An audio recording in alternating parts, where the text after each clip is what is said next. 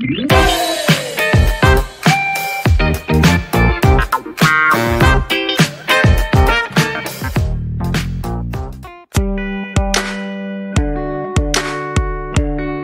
are so many rumors and myths which are floating around regarding the coronavirus, which has been the hot topic, and also the world has declared the health emergency. So many of the individuals have their own opinion about the coronavirus. In spite, the World Health Organization as well as the Center for Disease Control has been giving a proper educational resource to the general public. So here I am quoting the same resources, and I want to give the inputs to all the public about the coronavirus. Here we have the questionnaire regarding each and every point regarding the coronavirus infection. Coronaviruses are the large family of viruses which are found in both animals and humans.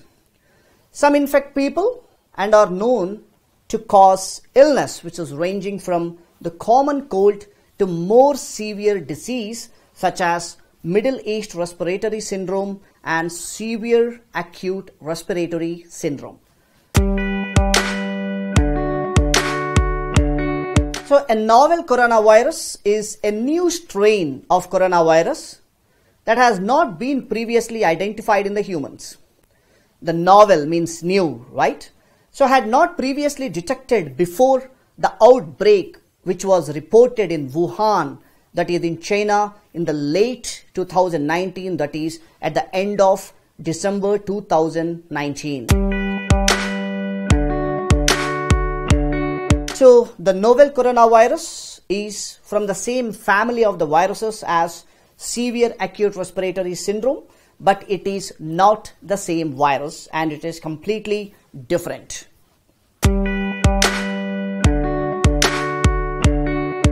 So when we talk about how dangerous it is, so as with other respiratory illnesses, infection with the novel coronavirus can cause mild symptoms including a runny nose, sore throat, cough and fever.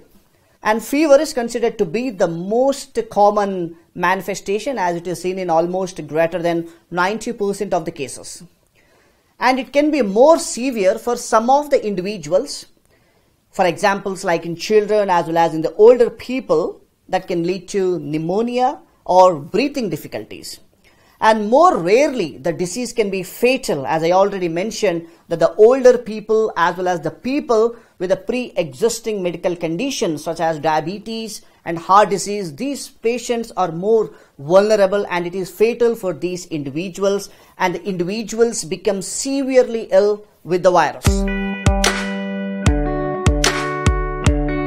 So here the detailed investigations found that the novel coronavirus was transmitted from cats to humans in China, that is in 2002, as well as from camels to the humans in Saudi Arabia in 2012. But the several known coronaviruses are circulating in animals that have not yet infected humans. As surveillance improves around the world, more coronaviruses are likely to be identified. So here the animal source of the novel coronavirus has not yet been identified. So this does not mean that you can catch the novel coronavirus from any animal or from your pet. It is likely that an animal source from a live animal market in China was actually responsible for some of the first reported human infections. So to protect yourself from this deadly coronavirus, when visiting the live animal markets, avoid direct unprotected contact with the live animals. And the consumption of the raw or uncooked animal products should be completely avoided at this point. Raw meat, milk or animal organs should be handled with care. And to avoid cross-contamination with uncooked foods as per good food safety practices need to be maintained right now. There are so many myths as well as the posts which are coming across the social media and the Facebook as well as in the WhatsApp regarding the contamination of the coronavirus with the animals, more commonly from the pets? The answer for this question is no. That is, at present, there is no evidence that the companion animals or pets such as dogs and cats have been infected or have spread the novel coronavirus. So it is very important for us to know about the spread of the infection from person to the person. And we have been getting the results as well as from the data that this infection has been spreading from person to the person. So stay aware of the latest information on the outbreak which is available on the WHO website, and take care of your health by doing some of the important steps. That is, wash your hands frequently with an alcohol-based hand rub or soap and water. Why it is important? So washing your hands with an alcohol-based hand rub or soap as well as water kills the virus if it is on your hands. So it maximum prevents the spread of virus to you. And another important thing is the maintenance of the social distance, that is maintaining social distancing. So maintaining at least 1 meter, that is 3 feet distance between yourself to the other people is extremely important at this point, particularly those who are coughing, sneezing and have a fever, because these are the symptomatology which can say that they may be infected with this deadly virus. And why it is important? Because when someone who is infected with a respiratory disease like novel coronavirus coughs or sneezes, they project small droplets containing the viruses, and these small droplets which are thrown into the air has lot of virus. And if the person is very close, 1 feet or 2 feet distance, it is very easy for this individual to take that virus through the inhalation and another person can get infected. That is the reason if you are too close, you can breathe in the virus and there is a much more danger that the virus can enter in your body. And another important step what you have to take here is avoid touching eyes, nose as well as mouth, because hands touch many surfaces which can be contaminated with the virus. So if you touch your eyes, nose or mouth with your contaminated hands, you can transfer the virus from the surface to yourself. That's the reason you have to take proper care over here. If you have a fever, cough and difficulty breathing, it is important for now at this point that you need to seek a medical care as early as possible.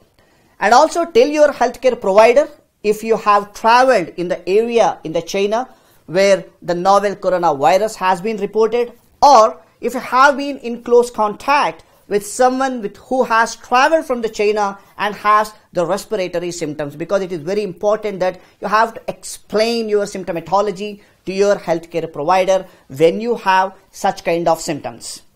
And why it is important? Because whenever you have a fever, cough as well as difficulty in breathing, it is important to seek a very immediate medical attention promptly, as this may be due to the respiratory infection or maybe any other serious condition.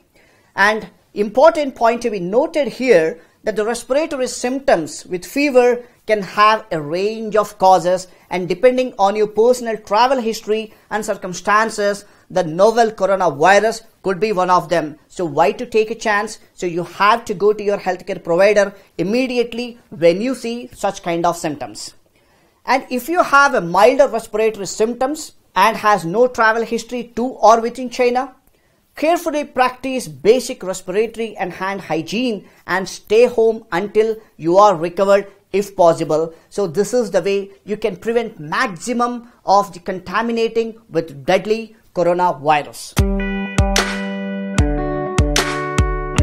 Now coming towards the wearing of the mask.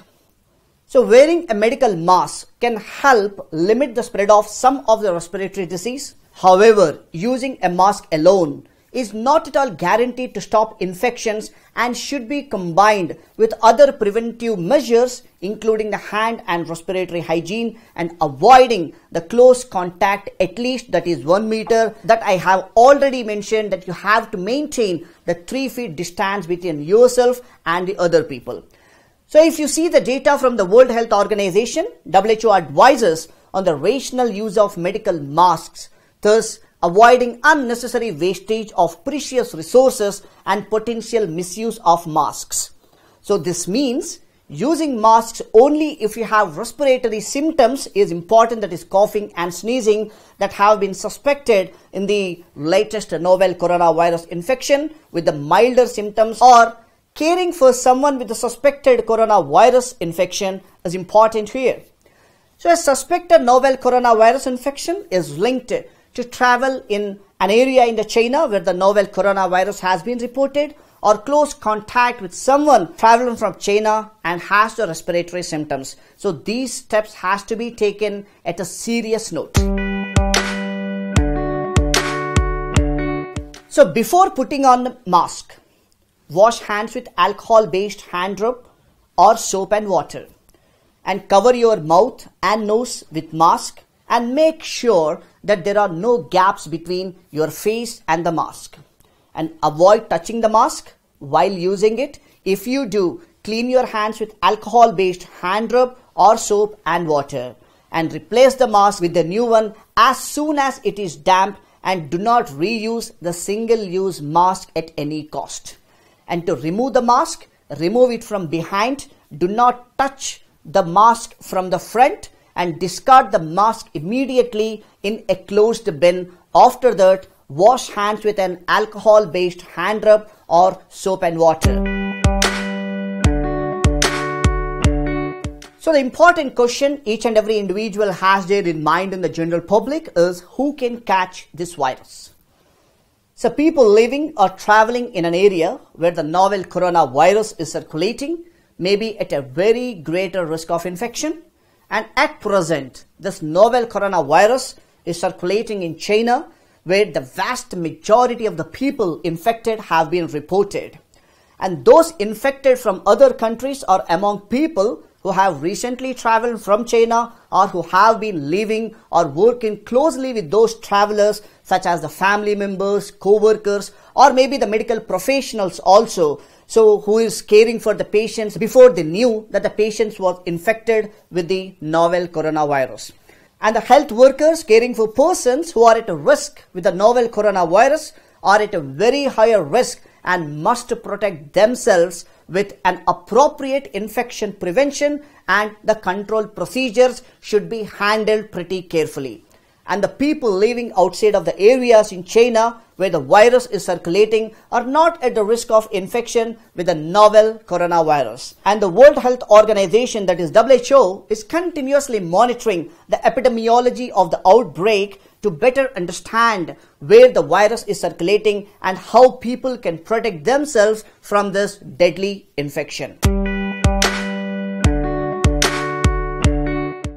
And when we talk about the severity of this illness, so who can get the severity of the illness is the big question for majority of the individuals. So the virus is very new, so we still need to learn more about how this new deadly novel coronavirus affects people. So thus far, as the data what we are getting from the China, the older people and also the people with the pre-existing medical conditions, as I already mentioned, the diabetes and the heart diseases, these individuals appear to be at the greater risk of developing the severe form of illness, and it could be fatal and they may die because of this infection. So for all the general public, at present what is important is how to stop spreading of this virus. So the new coronavirus is a respiratory virus, right? Because the death happens because of a severe respiratory illness. So, and this is the virus which spreads primarily through contact with an infected person by means of respiratory droplets, which is generated when a person coughs or sneezes, or through the droplets of the saliva or discharge from the nose. So that is the reason whomever they have such kind of symptoms, they also have to take the personal care, and the healthcare worker who is treating these patients also should take a personal care, because they are the one who are at a greater risk. So it is important that everyone, irrespective of the infected, not infected, healthcare professionals, everyone should practice good respiratory hygiene. For example, cough or sneeze into a flexed elbow, or use a tissue and discard it immediately into the closed bin. And it is also very important for the people to wash their hands regularly with either alcohol based hand rub or soap and water. And the maintenance of the hand hygiene as well as the respiratory hygiene is very, very important to spread this deadly virus infection in your community. So when we talk about the survival rate of the viruses and how long does it survive on the surfaces, so it is still not known how long that this novel coronavirus survives on surfaces. Although the preliminary information suggests that the virus may survive a few hours, and simple disinfectants can kill the viruses, making it no longer possible to infect the people. That is the reason, again and again, I want to repeat the same word, that maintenance of the hygiene is extremely important to prevent the spread of the infection to you as well as to the community as well.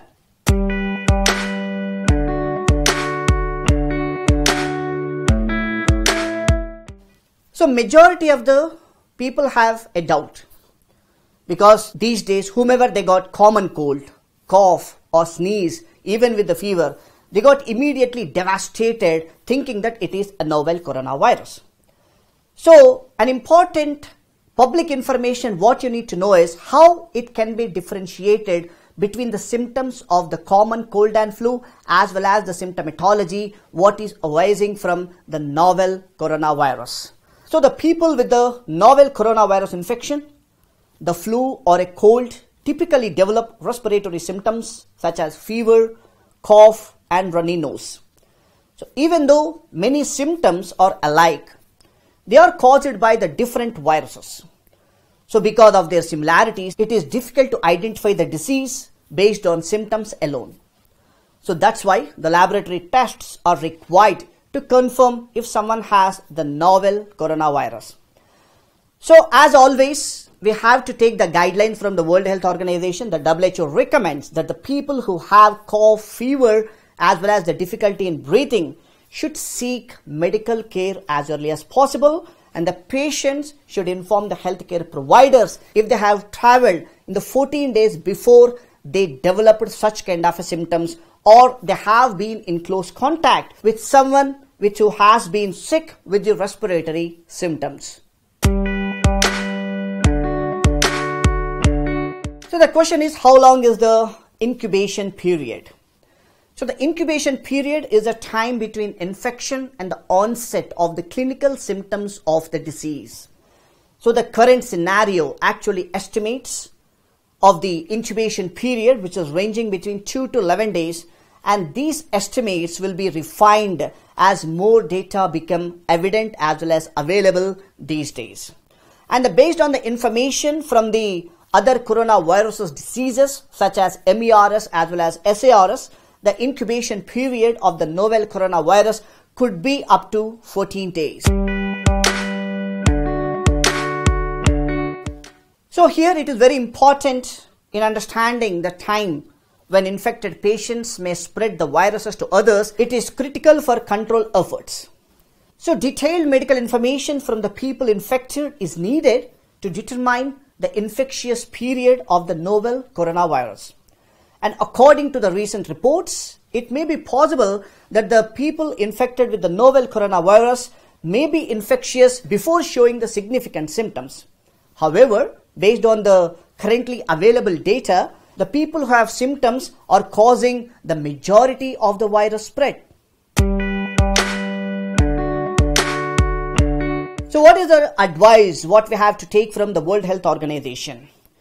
So the advice what we can take from the WHO, which has been issued to the people on how to protect themselves from the novel coronavirus infection. So as for any virus that spread via respiratory route, In addition, it is vitally important in healthcare settings that the healthcare workers are able to protect themselves from the infection. And WHO guidance on infection prevention and control measures in healthcare facilities should be taken at any cost.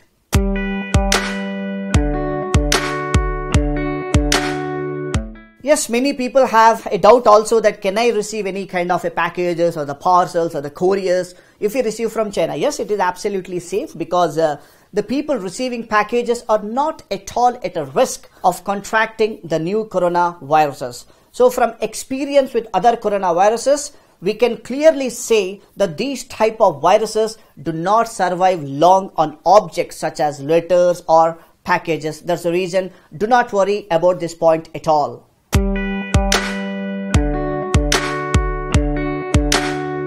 So many people are taking antibiotics like they generally do on counter medications for all different types of flu as well as respiratory illness. No, not at all. Here you should not take any kind of antibiotics because antibiotics do not work on viruses. They only work on bacteria, that is bacterial infections. So the novel coronavirus is a virus, right? So and therefore the antibiotics should not be used as a means of prevention or a treatment. So talking about the treatment, many people have a doubt and there are also pretty rumors as well as myths regarding the treatment, and many people are also taking the treatment and some people are also selling the medication in the name of the treatment for the novel coronavirus. But remember, as from the up-to-date, as from the data what we have received from the WHO as well as from the Center for Disease Control, till date there is no specific medicine recommended to prevent or treat the novel coronavirus. But however, those infected with the novel coronavirus should receive an appropriate care, especially to relieve as well as to treat symptoms, and those with the severe illness should receive optimized supportive care. And there are some specific treatments are under investigation and will be tested by means of clinical trials. Approximately it may take 4 to 6 months for these medicine to be available for the general public. So the WHO is helping actually to coordinate efforts to develop the medicines and also to treat the novel coronavirus with a wide range of partners of WHO.